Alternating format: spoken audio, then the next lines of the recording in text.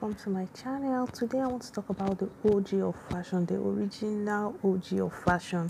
I remember years ago, far back as the early 2000s, Mrs. NKIRU ANUMODU was known for her eye-popping, head-turning dresses.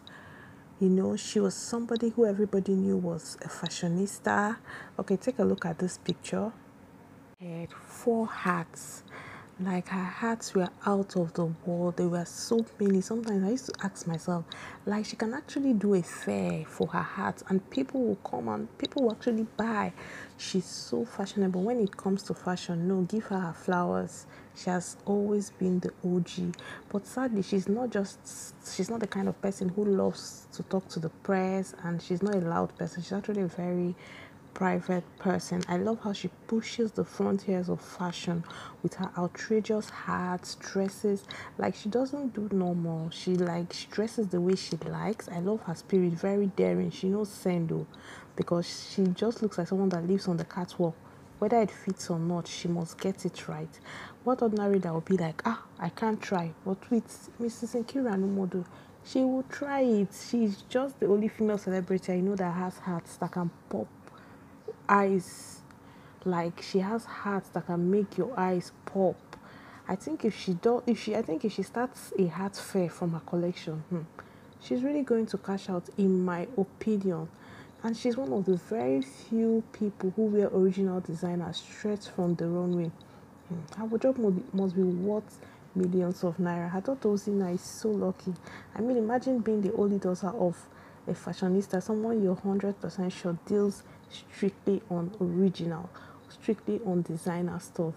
The woman is everything. She's so creative. She's very creative. I just love everything about her style. Man, you just have to give it to her. Her love for fashion is top notch.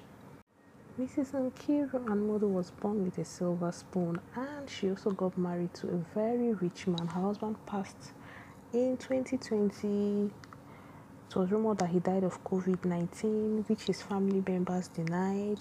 And until his death, he was the chairman of Globe Motors, which Mrs. NKIRU ANUMODU has taken over. She now runs the business. Mrs. NKIRU ANUMODU has 4 children, 3 sons and a daughter, Ozina. Her daughter is actually an influencer. She's a popular person. She also runs a clothing line. She sells really good stuff.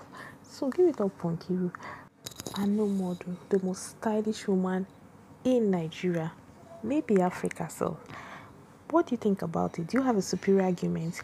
Hit me up in the comment section and tell me if you think NKIRU ANUMODU is the most stylish woman in Nigeria, or if you're not in support of what I just said, tell me who you think the most stylish woman is.